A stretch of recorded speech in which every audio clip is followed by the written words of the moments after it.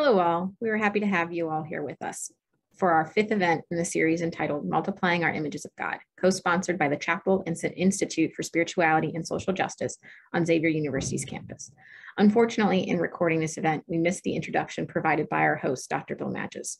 So in order to provide some framing for the recording, I will give a short introduction and then we'll jump into Dr. Ahlgren's talk. Our host this evening is Dr. Bill Madges, Bellarmine parishioner and chair of the theology department and director of the Brueggemann Center at Xavier University. The series was put together as part of a focus on active discipleship and has been coordinated by lay members of our social mission core team, worship core team, and staff in collaboration with the theological partners at the Institute for Spirituality and Social Justice. Originally, we convened to discuss the need to multiply our images of God beyond the traditional masculine images like Father, King, and Lord, as found in much of the Catholic prayer and liturgy. As the team talked, however, we recognized there were still bigger questions we wanted to explore together to expand our own understandings of God. The hope is that by multiplying our images of God, that is, by understanding how different traditions within and outside Catholicism understand and talk about God, using both human and more than human terms, that our individual and community life might be enriched. This lecture series is not meant to make any particular proclamations about the nature of God, but rather to spur dialogue around these topics. It will culminate in a mini retreat on April 2nd. Now to introduce our speaker, Gillian T.W. Ahlgren is Professor Emerita of Theology at Xavier University and is known internationally for her scholarship on the Christian mystical tradition. She has written extensively on figures such as Teresa of Avila, John of the Cross, Francis Sinclair of Assisi, and Julian of Norwich. Some of her books include The Tenderness of God, Reclaiming Our Humanity, Enkindling Love, The Legacy of Teresa of Avila and John of the Cross, and The Spiritual Exercises for the 21st Century, a workbook. Over the past 12 years, her pastoral experience with the underserved survivors of domestic violence, women in recovery for substance abuse, have helped her tap into the vitality of this tradition, as well as a wellspring to support change and growth. And now for our speaker. Thank you. And that easily supplement some of the more narrow images that we have of God. But rather than focusing on the images, I wanted to give you phrases and words suggestive of the vitality of God and the active presence of God as God has made God's self known relationally. So I studied with Bernard McGinn, who's commonly considered the leading expert in defining mysticism. And in his original book, he wrote a 6-volume series on the mystical tradition in Christianity. He wrote, rather than defining mysticism, I prefer to discuss it as a process or a way of life. Mysticism is the attempt to express a direct consciousness of the presence of God.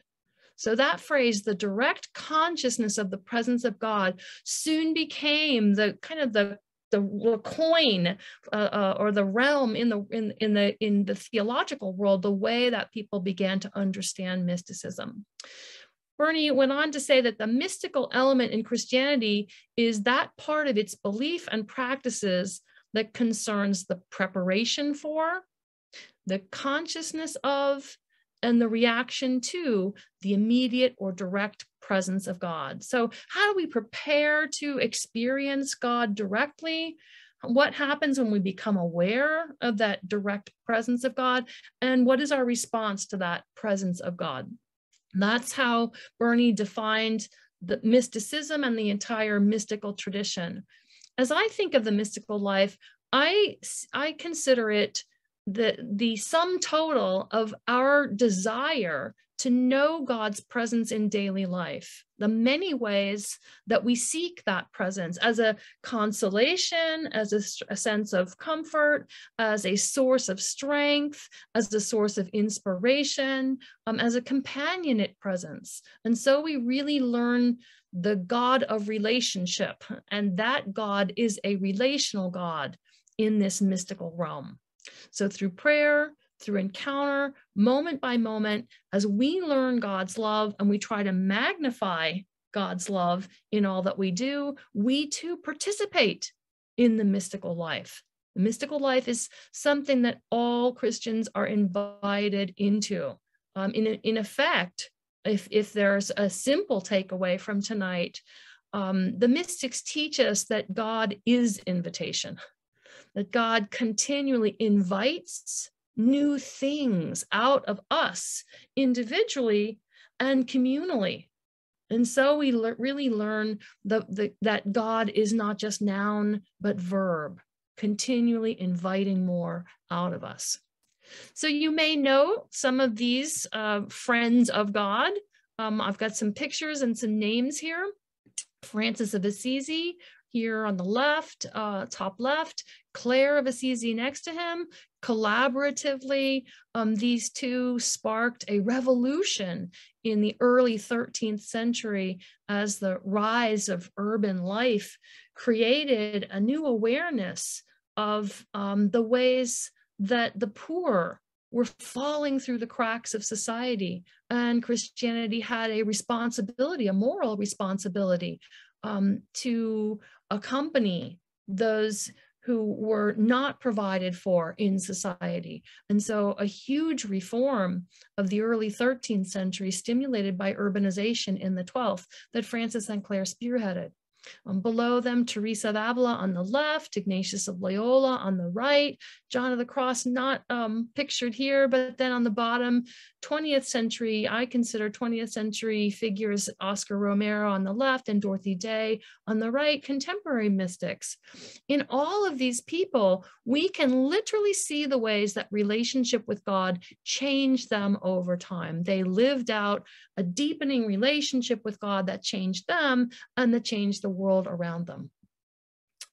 One of the great lessons of the mystics, and they say it in many, many different ways. This particular phrase from John of the Cross's living flame of love is a beautiful example of it. But they always talk about how we cannot truly know ourselves without knowing God, and that we cannot know God without trying to understand and know ourselves. And that task of knowing self and knowing God is a complex one that takes a lifetime. And that God's presence is sometimes hidden to us, but that we and God share something. And that what we share is both a desire to be in relationship with one another and a desire to know and be known, to love and be loved. And so you could say that our longing for God, whenever we sense or feel that, is a small echo of God's greater longing for us. And I think it's really, really important for us never to forget that God longs for us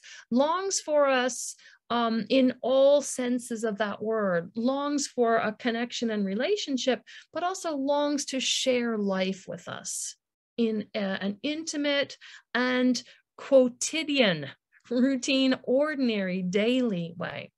And so John of the Cross tells us, in the first place, it should be known that if a person is seeking God, her beloved is seeking her much more.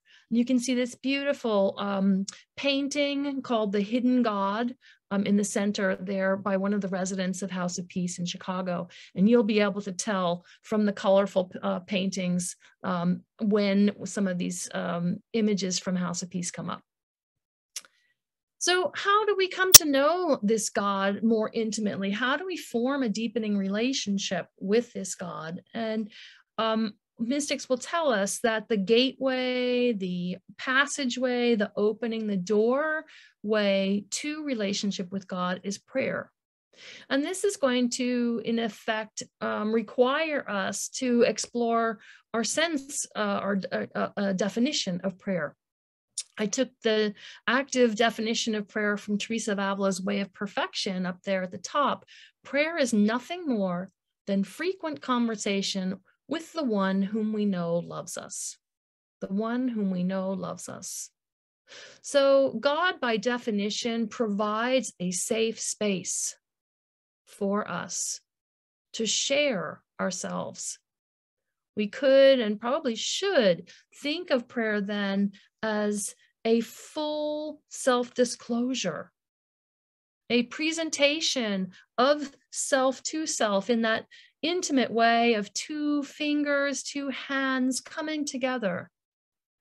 And that the practice of prayer should become both familiar and habitual to us, that we shouldn't wait until our lives feel perfect to approach God in prayer, but rather, just like the people of the Hebrew Bible as reflected in the Psalms.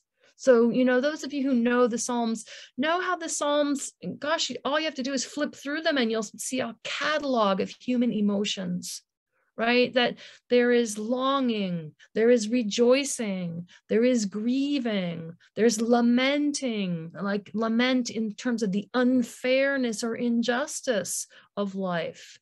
There's pondering, there's wondering. There's so many things happening in the Psalms, and that's suggestive of what our own lives of prayer should be like. That there is no emotion that is unsafe to share with God.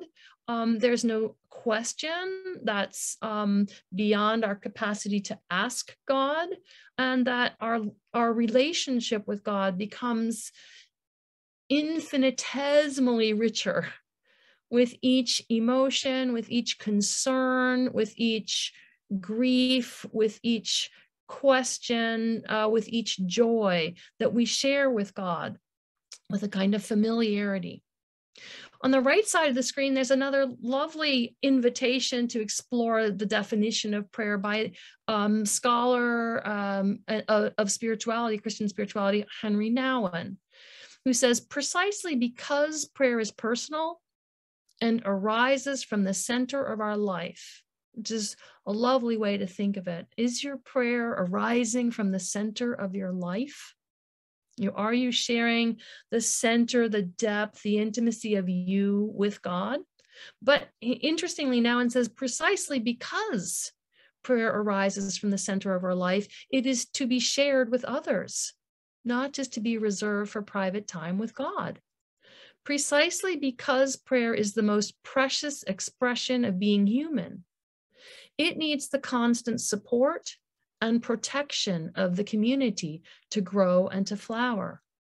I know that in the periods of my life that have been either the driest or the most challenging, the support, the prayerful support of others reaches in like a circle, almost like a web of support, a net, a safety net. And I think that's part of what Nouwen is getting at, that prayer is not simply individual, but communal. And it's by communal, we don't mean only that we pray together, but that we pray for one another in words and in intention, as well as silently, as silent witnesses to the journeys that each one of us is on. I want to think about or hold up one of a reflection from Bernard of Clairvaux, an important 12th century mystic, who wrote a text called On Loving God. And in that text, Bernard of Clairvaux talks about 4 stages in growing toward God and toward a collaborative partnership with God that takes shape as we share more of ourselves in prayer. And so he says, as he's speaking about prayer, he says, it's very easy and obvious that when we as humans run up against limitation, we want to seek the one whom we think can help us.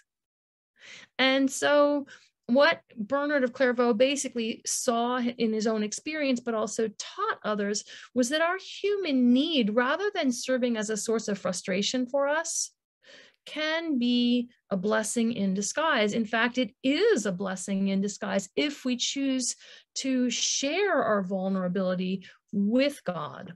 So the quote on the top, it is important for us to know what we can do by ourselves and what we need God's help to accomplish. In other words, every time we run up against the wall of human limitation, we do actually have someone who knows us better than we know ourselves, knows our limitation, and also knows how to be there for us in ways that might help us see our realities a bit differently.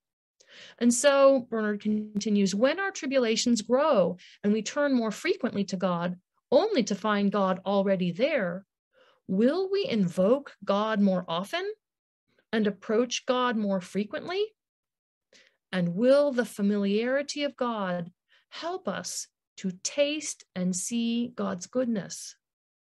So here, Bernard of Clairvaux is actually asking us, to use our vulnerability and our limitation as human beings as an invitation to deepening honesty and candor with God and deepening relationship with God. There's a lovely little quote here too from Augustine. Yesterday, you understood a little. Today, you understand better. Tomorrow, you will understand better still. The light of God is growing in you. And I guess I want to double back and just highlight that this growth is not inevitable. This growth is a byproduct of deepening familiarity with God, deepening our conscious relationship with God. And the more that we commit to the discipline of that relationship, the more broadly, deeply, and generously are we going to experience God's longing for us and God's desire to be present for us and with us in this world. So Gillian, you're about halfway done. Awesome. Thank you very much. I think I'm on target. I was gonna go to a core description or understanding of human nature that comes to us from the very first book of the Bible in Genesis, in which we are told that we are created in the image and likeness of God. The mystics help us to see that the image of God in which we are created is a living image. It's not a dead image. It's not a fixed image. It's not something static.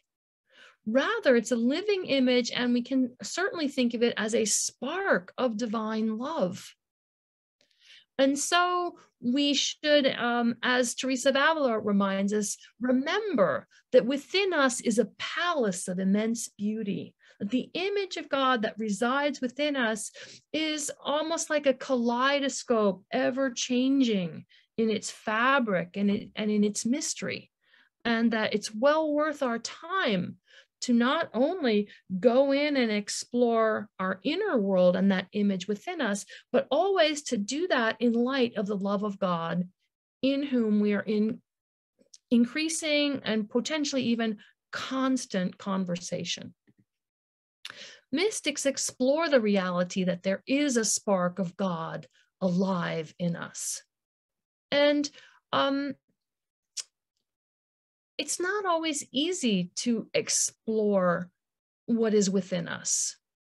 In fact, sometimes, depending on what we have lived through in our lives, and depending on the world around us, we can begin to have almost more fear of what we're going to discover in our aloneness or even in the world around us, rather than turning in conversation to God about those fears. So there's this wonderful quote from Thomas Merton: "We fear to be alone and to be ourselves, and so to remind others of the truth that is in them." Mystics basically understand that the journey to truth and the journey to the God within is a long process. It's not necessarily straightforward, and we may well come upon uncomfortable truths as we journey toward that deepest truth.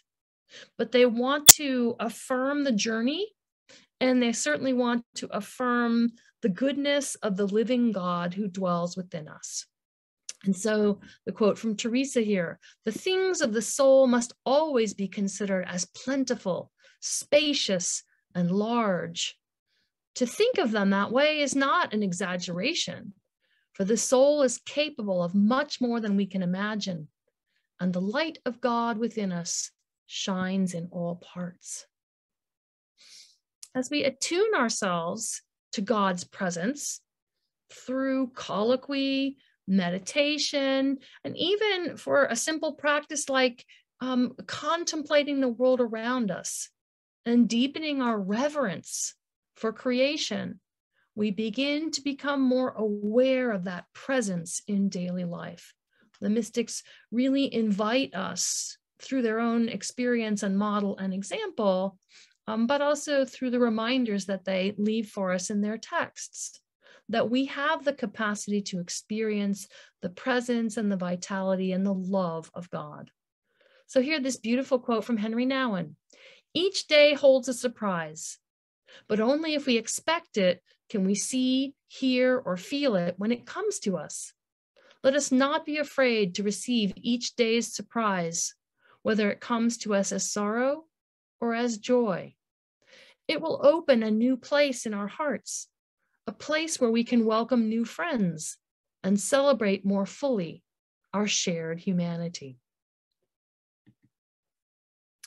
So if prayer is one place where we can have a safe place for exploring and experiencing the presence of God, encounter with others is another tremendously important realm.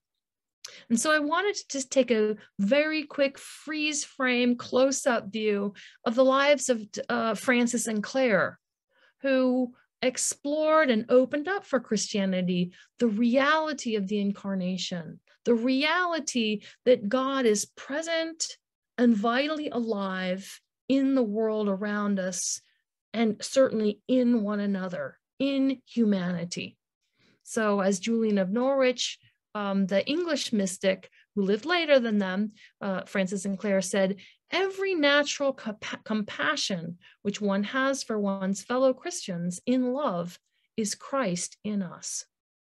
And this impulse of love, this like divine impulse of love, was something that Francis himself experienced in a very surprising way at a very particular moment in his life. After he had returned back to Assisi from being a prisoner of war for a full year, and while he was unsure about how to reintegrate into the world, he found himself drawn to a place outside the city walls, a leper colony, which was understood in his day and age as really a place of death. People went to leper colonies to die a slow, usually isolated and almost lingering death. And it was a place that most people avoided. But Francis tells us in his last will and testament that it was God's self, who drew Francis into this space that he expected to be very frightening.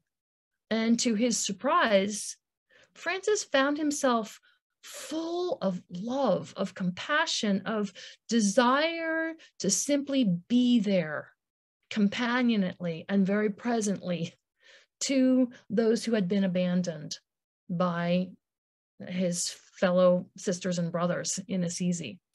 And it was in the leper colony that Francis himself felt almost a wellspring of love.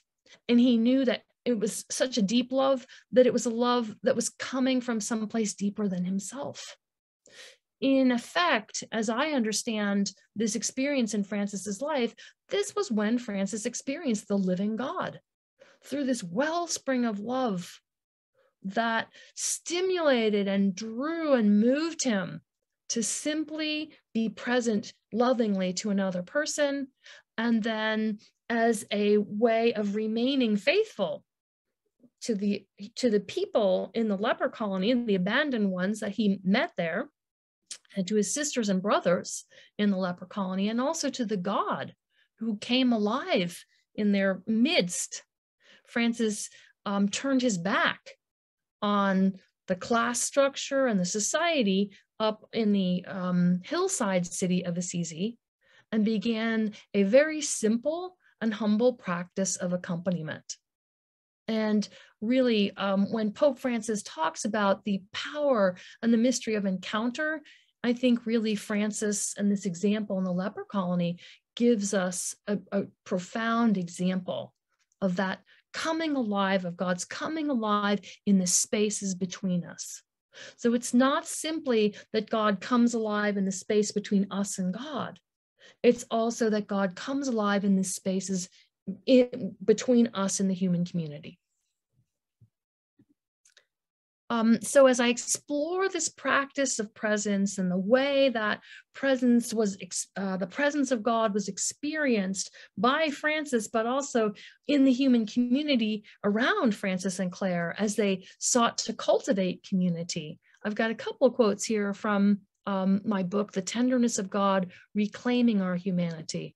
And I think post-pandemic particularly, where we ourselves are deeply immersed in and should be invested in this process of reclaiming our humanity, reclaiming the things that make life humane, the kind and good and generous qualities that we have and courageous qualities that we have as human beings and that are enkindled in us through our relationship with God. So the process of recognizing God's presence, in our midst is as countercultural and even revolutionary as it is subtle, profound, and thorough. It is a revolution of tenderness that rewrites what it means to be human. So think about it. We're constantly creating and changing and shifting in our understanding of what it means to be human. And the more that we allow God to illuminate that sense of what it means to be human, the better, the more humane we can become. It begins with the piercing recognition of God asking us for help in the face of those who suffer injustice. Engaging the other with the intention to listen, to learn, and to connect is a mutually transformative practice that slowly changes everything. Encounter teaches us to honor the fragility and sacredness of our own humanity, especially as we come to know our common humanity together. When this is done in the conscious presence of the love of God, encounter creates sacred space in the human community. Put another way, encounter moves us from being observers of life to collaborators with God in the building up of the human community, the creation of a common home. So I said before that mystics help us to understand God as verb. They help us to appreciate the dynamism of God and that we have within us a tremendous capacity to be transformed. We can't, as human beings, necessarily transform ourselves in all of the ways that we might want. We need the help of God to do that, but we can be transformed. We journey best together. And God wants to make us partners with God in God's good will and work together in the human community. So all of this brings us to a phrase one of the phrases that I like to explore, creative fidelity. We know fidelity is the process of being faithful, right? But what do the mystics teach us about that? Well, they teach us that fidelity is certainly not something that we can do by following a set of principles. Rather, fidelity emerges as we are faithful to the presence of God and to the needs of God in the human community. So as we explore that presence of God, we begin to learn to inhabit more creatively the world around us with God. So we reach out for God, for inspiration, for strength, for courage, for hope, so that we can continue to be instruments of God's presence in the world. I'm going to skip these, developing the ways that we can explore this transformative capacity that we might call metanoia, the reign of God that Jesus preached, but solidarity, resistance, growth, and flourishing. Those are all nouns that have a kind of a vibrant and communal dimension to them. And these are the communities of metanoia are precisely what the mystical life helps us to explore. Claiming the uniqueness of our relationship with God requires both a kind of solitude that allows us the quiet to sense and come to know the presence of God within us and around us, but it also requires trustworthy companionship, people that we can talk to about what we're learning. And as we become aware of places inside us that need healing or where we need to grow, we can have conversations with them for support and encouragement and even accountability. 5 more minutes, Gillian. All right, I think I've got 4 more slides. So hopefully we're going to make it creative. So the creative fidelity, right, and the mystical life of the community, of the Christian community, is by growing into our capacity for tenderness. Here's a beautiful quote from Henry Nouwen. Once in a while, we meet a gentle person, one who does not break the crushed reed or snuff the faltering wick. What does that mean? Well, all right, let's try again. A gentle person is attentive to the strengths and weaknesses of the other and enjoys being together more than accomplishing something. In fact, accomplishment for the gentle person, but the person who is trying to be a part of loving community, accomplishment and success is simply to be with, right? A gentle person treads lightly, listens carefully, looks tenderly, and touches with reverence. A gentle person knows that true growth requires nurture, not force. In our tough and unbending world, our gentleness can be a vivid reminder of the presence of God among us. And here's another beautiful reminder from Jewish Rabbi Michael Lerner. Treat other human beings as if you believed that they were created in the image of God, which of course you would profess, right, as a Christian. Recognize them as precious, unique, and wonderful, most of all for what they share in common with one another, their capacities for love, caring, intelligence, freedom, creating beauty, and responding to the glory of the universe. Hurry to promote tenderness and gentleness throughout all human interactions, and speedily find strategies to undermine the tendencies of people to blame themselves and feel unworthy. Suffuse the world with loving energy. And I think if we can get through these last couple of slides here, we'll end. Yeah, good. 2 more slides. So I hope that this simple PowerPoint and the Voices of Mystics has served as something of a reminder to you. And with this reminder, I hope that you too will become someone who reminds others, because that truly, as followers of Christ and as people created in the image and likeness of God with that living spark of love within us, we are reminders of God's constancy, of God's creativity, of God's tenderness, filling in gaps and spaces where trauma has dislodged God's lavishness and ubiquity, has shattered not just us, but our awareness of God's presence and the goodness that it ignites, disconnecting us from that beautiful and God-given capacity to be bearers of light and love in our world. So every time that we are able to bear light or love into some space in our world, we are testifying to a source of light and love way beyond us. And so we are light bearers, not just reminders and memory keepers. We are active. What we remember is living, alive, present, and future oriented, vectored toward a world that is home for all. And it's certainly my sense that some of the precious reminders we have of the mystics past and present can help us in that journey and in that task. So with that, I'm going to stop sharing. And I'm going to leave you with questions, right? I think they're in the chat. I'll turn it back over to you, Bill. Yeah, thank you very much, Gillian, for sharing with us your insights and the insights of the mystics of our tradition and the ways they can help us to connect and to recognize and to nurture the aliveness and presence of God in us, in those around us, and in the world. What we're going to do now is we're going to break into small groups, and you'll have about 20 minutes in those breakout rooms to discuss the presentation and these questions. So Gillian first showed them in a slide. Ashley has put them in the chat, but I'd also like to read them again so that they're really fresh in your mind. So here are the 3 questions. What, if any, of the insights from mystics spoke to you or made you curious?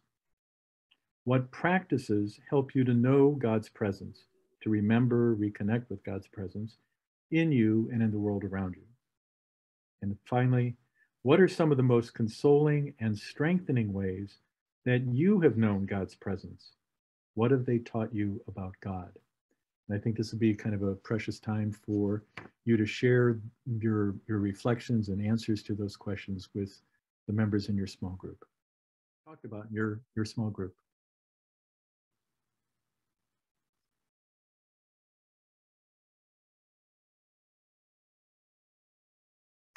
Yeah, go ahead, Liz.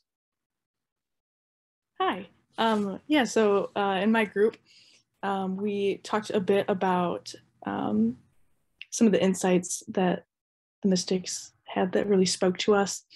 And so I mentioned the quote from St. John of the Cross about the beloved seeking us just as much as we are seeking the beloved. And that resonated with me because I feel like it relates very much to my own life story at this moment in time, where I feel this call to serve the church in some way. And while I don't know what that looks like at this moment, I know that it is unfurling somehow, and God is guiding me on that path as I pursue God and God pursues me.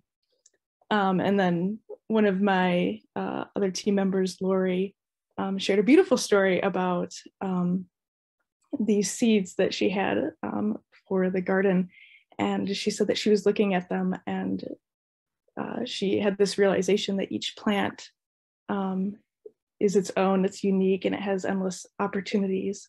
And I think that really speaks to a lot about what Dr. Ahlgren was speaking about tonight as well. Good. Thank you for sharing. Others?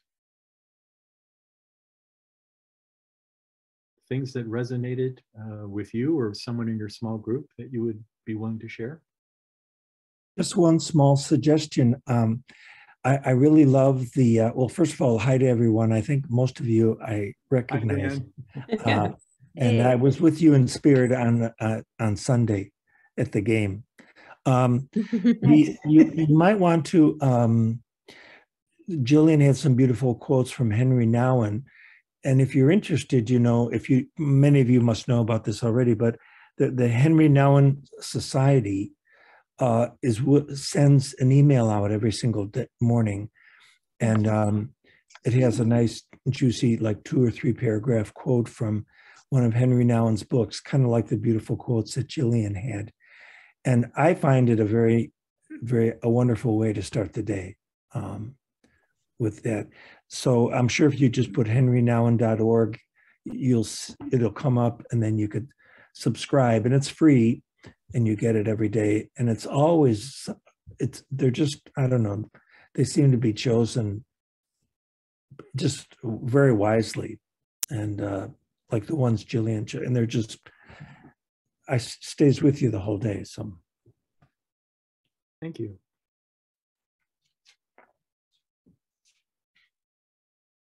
Our group about how often now when talking about community,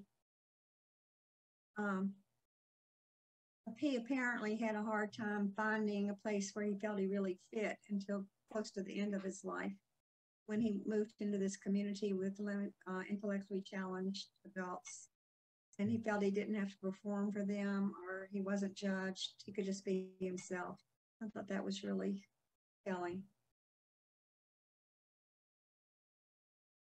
Thank you.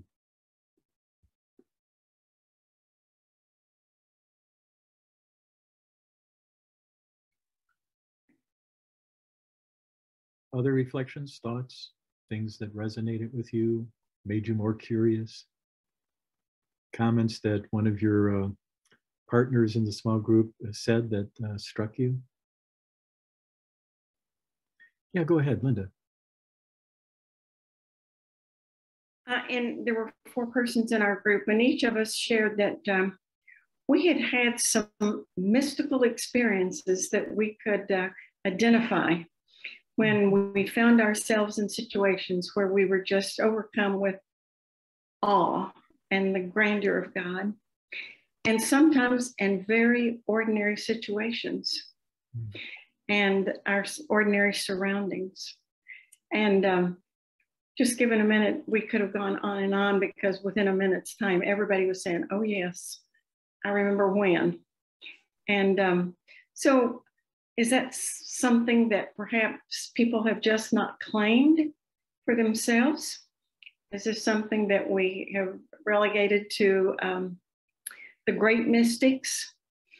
Or is having these mystical experiences something very ordinary that's just there for the rest of us?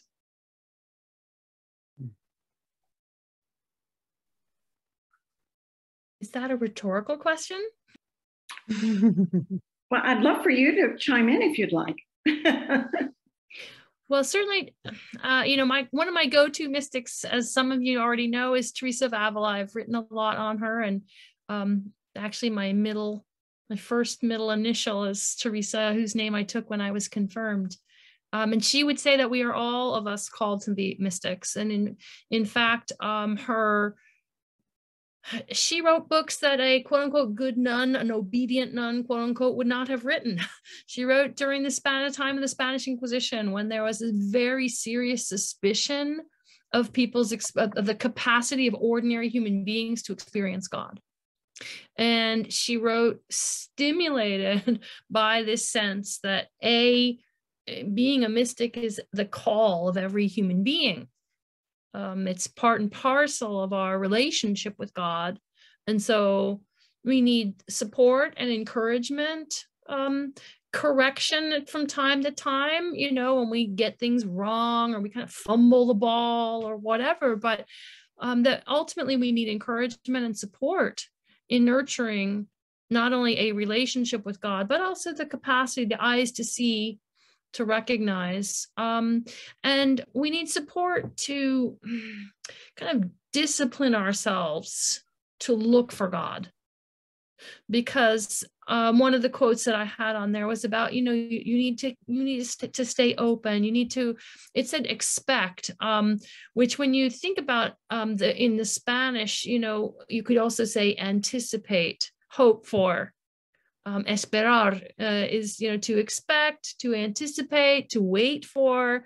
But that sense that we do need to be open to the surprises of God, to the ironies of life, and to the many, many ways that God is constantly showing up, and that we have choices, and we can choose to be blind to that.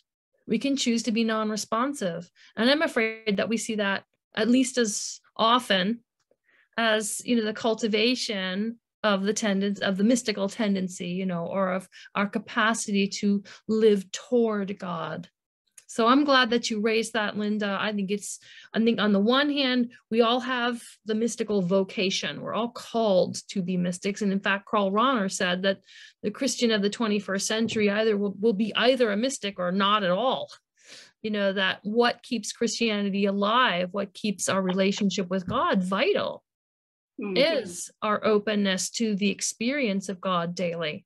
So it is possible, but it's not inevitable. That's one of the things I wanted also to make sure that I left as something of a takeaway. We want it, but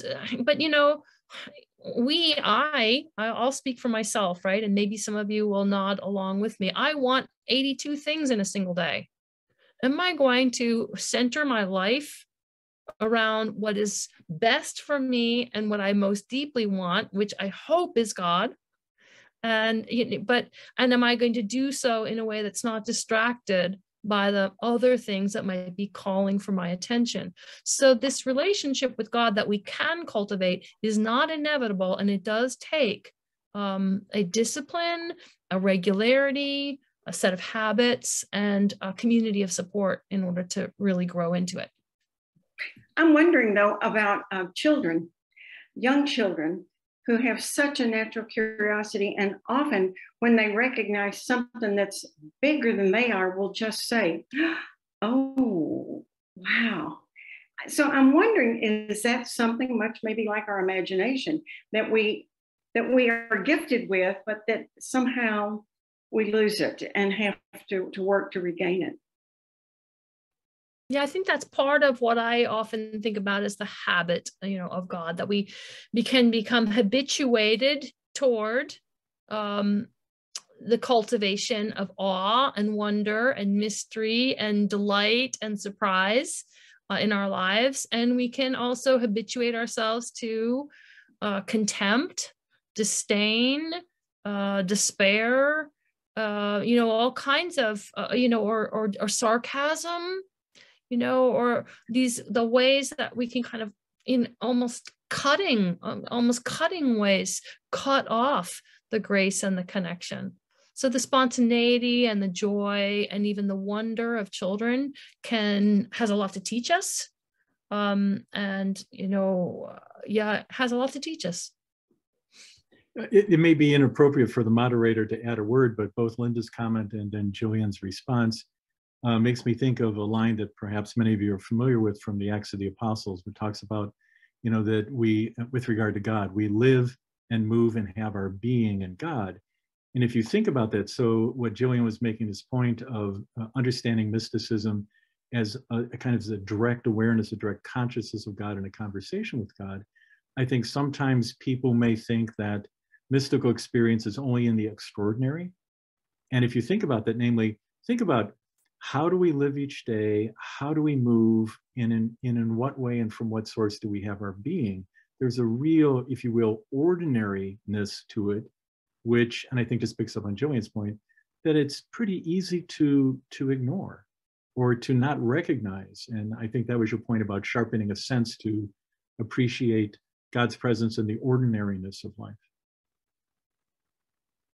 I think though, go ahead. Yeah, no, I was going to say, are there other comments or reflections? Dan, go ahead. I was just going to say, I think one other, at least I found in my life, I think sometimes the resistance we may have to acknowledge the fact that each of us houses heaven's fire is that if we really acknowledge that and embrace it, it's going to transform us. And I think deep down, I think in different times of my life, I know I haven't especially been longing for a transformation. In other words, I'd like to be in control. And so I think that's one of the reasons we don't kind of delve into the mystic life, the become friends, more intimate friends of God, is because we know that just like any other real friendship in life, right? If you take it seriously, it transforms you. Well, so much so a friendship with God, it's going to change, and maybe in big, major ways. And I think that might be one subtle way, either consciously or maybe unconsciously, that we sort of keep a distance so that we can also keep control. Maybe I'm wrong. I just... Teresa of Avila makes that point very clearly in her Interior Castle, where she talks about how there's a point, and she actually likens it to the passage about it's harder for a rich person to enter the kingdom of heaven than a camel to pass through the eye of the needle. Well, for her, it's not about rich or poor. It's about the extent to which we are willing to walk companionately with God, and that's the point. That's the eye of the needle. That saying yes to that, and saying yes to all all of the ways that is going to transform us. It's kind of like that beautiful poem, wasn't it, Erupe? It's not really a poem, but the falling in love poem, in which that's going to determine what wakes you up and what helps you get out of bed in the morning, what keeps you up at night, and so a relationship with God is going to mean that God's concerns, you're not going to be able to ignore God's concerns. The things that God worries about might keep you up or might trouble you as well. Your sensitivities are going to increase, and that's not always the easiest space to maintain and sustain unless you continue in the kind of the constancy of your companionship with God. So in the interior castle, which has like 7 stages of intensifying commitment and depth in your relationship with God, there's this space between the 3rd and the 4th, and the 3rd dwelling places is for all the people who follow the 10 commandments. You know, they're good people, they're decent people, they're the volunteers in this society and this, you know, organization, and they're always ushering at church, and they're always around, and they're trustworthy companions and all. But, you know, each one of the proverbial good people, and I would say probably everyone who's on this call is at least there in the mystical life, you know, has to go through that eye of the needle relationally with God and allow God to help each one of us cultivate a sensitivity to what it is that God wants for us, with us, and in us. And that includes in our world. And that is not an easy space to inhabit. So you're on to something, Dan. That's why we need each other in the journey as well, though. This might be a good time also, we're having a good conversation, but maybe to transition into questions that folks may have. So I know Ashley was there ready to collect any questions that might have arrived, and I don't see any yet, but they might come. While we're waiting for a question, I have a question for Gillian. So I know very much your very deep knowledge of Teresa, and I'd like to see if I could get you to talk a little bit more about Gillian of Norwich. And the reason I'm doing that is one of the points that you made in your presentation was that gentleness can be a reminder of the presence of God. And where I'm going with in terms of relating that to Gillian is that I think for some of us, and I'd say for myself, especially when I was a younger person growing up in the church, had this view of that, namely, God has some really high expectations of me. And when I mess up, God's really not happy with me. God's angry. There's punishment for sin. And so this notion of, you know, kind of an angry God who's not happy because I'm not living up to it. And I think about, for me, for example, Gillian and how she deals with this notion of sin or fallenness. Is it because of, namely, we're rebellious folks and God is angry at us? Or is it a whole different way of how God responds to us when we don't live up to the mark? And I don't know if you'd like to comment on that. Oh, that's great. Well, I want to, first of all, thank you for the question. And I can't assume that everyone is familiar with Gillian of Norwich, but I would definitely recommend, if you would like to explore a book of some real potency, you know, some theological depth, but very, very approachable. Her showings, and I really like the Paulus Press edition of that, is really worth looking at. Gillian of Norwich lived during the time of the Black Death. And that makes her situation and her context so relevant to us today, having just lived through our own version of a pandemic, which really was one of the most probably shocking experiences that most of us have had in our own lifetime. And in Gillian's time, of course, the kind of traditional way of thinking about a calamity in life was that, my gosh, God must be punishing us. What have we done wrong? And so there were many of Gillian of Norwich's, contemporaries understood the Black Death and the pandemic to be an expression of the wrath of God, which I think you are kind of, suggesting that some of us were raised with a God who, if this God was not wrathful, at least, was wanted justice and demanded justice. And so we were always reminded of our incompetence, of our inadequacy, of our, whatever, all of the things that, we are on some level.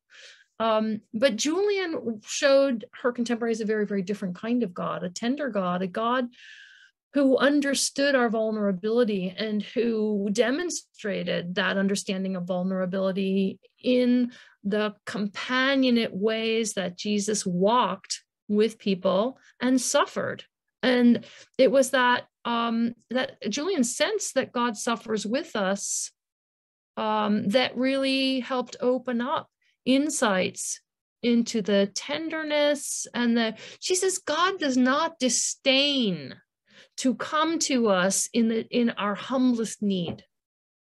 That's like chapter 3. I mean, it's like page 5 of her showings. It's such a radical and powerful, since God does not disdain to come to us in our humblest of needs.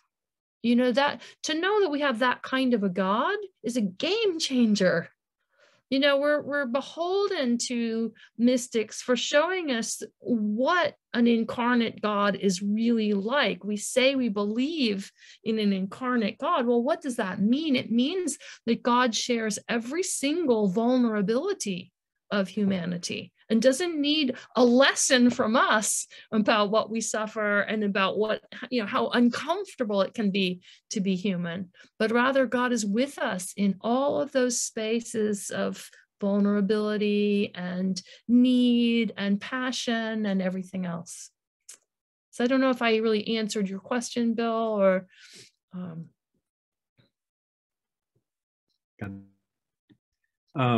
no, I agree with you that, namely, yes, you have answered my question. And just to underline what Gillian said, that Julian is not an easy read, but if you are a patient person, I think you'll find really deep riches in terms, I would say for myself, the way that she has this very different approach in terms of, you know, what was the fall, you know, what was the fault of humanity at the beginning that we call original sin, and how does God respond to that? Which I think in many ways is really revolutionary and also very life-giving. Gillian, there is a question here for you, which I think is a really good one. So the series has invited us to consider our images and names for God and how they may be changing. Can you tell us how your names for God in prayer have evolved as you have moved more deeply into the mystical life? Oh boy, talk about being put on the spot, and we're recording this no less. Oh boy. Actually, people who know me and who have heard me pray, or you know, in private, or you know, in companionate spaces, or even in community, know that my kind of go-to name for God is capital D, dear, capital O1, dear one, the one who is dearest to me. And that's been a kind of constant for, I would say, at least 20, maybe 25 years. It didn't happen overnight. But that's kind of my go-to name for God. Go-to names that are not my go-to names for God have gender attached to them. I don't typically use he or she. All my students, 30 years worth of students would know that about me. So words that are a little more familiar, but certainly words that Holy One, capital H, capital O, the Spirit who is constantly stirring things up. I'm often aware of God's laughter. And I even sometimes am not necessarily uncomfortably aware of God laughing at me. Because when God laughs at me, it's never mean. I can be some of you may know, I can be a somewhat serious person, an intense person. And when God gets me to laugh with God at me, it's wonderful. So I do tend to have a very familiar sense of God, and I don't even necessarily use all that many names for God, because I just feel God as a living part of me at this point. Thank you very much, Gillian. I see that we're at about time. So in addition to thanking Gillian for being here and for sharing her reflections, I also want to thank the planning committee for getting us organized tonight, and that's Donna Park, Linda Finke, Janet Neidhart, Kelly Albany Crosby, Jane Myers, and Ashley Thuring, as well as the sponsorship of the Institute for Spirituality and Social Justice. This presentation was recorded and will be made available on the Bellarmine YouTube page. Our next session will be on March 16th, entitled Revealing the Divine in Art and Music, with Kathy Stockman and Scott Buzza, and it'll run a little bit longer. So it's going to start, as our time has traditionally been, at 7 o'clock, and it'll run to about 8:45 that evening. In addition, kind of as a special treat, those of you who are registered for the series, about a few days before the 16th, will get an email that will include some music, some listening material that you're not required to listen to, but the presenters thought you might really enjoy listening to some music that they have in mind that they want to share on the 16th and to listen to it before the 16th. Also, please consider joining us for the April 2nd retreat, Multiplying Our Images of God, which will be facilitated by Xavier alum Brian Shercliffe here on Xavier's campus at the Health United building, so the hub. The retreat will take place from 9 in the morning until noon, and we look forward to seeing you then, and of course, are very thankful and grateful for your presence this evening and for the sharing that you've done both in small group and in large group. On behalf of the whole planning team, we wish you a great night. And I'll appeal to Ashley or Donna, if there's something that I have forgotten, they can chime in and say, you forgot something. But I thought it was really a very wonderful evening and rich material for us to reflect on and to find ways to weave it into our lives. So thank you very much, everyone. Thanks so much, Gillian. Thanks Gillian. for having me. Have a great week, great weekend. Bye, everyone. Bye. Bye.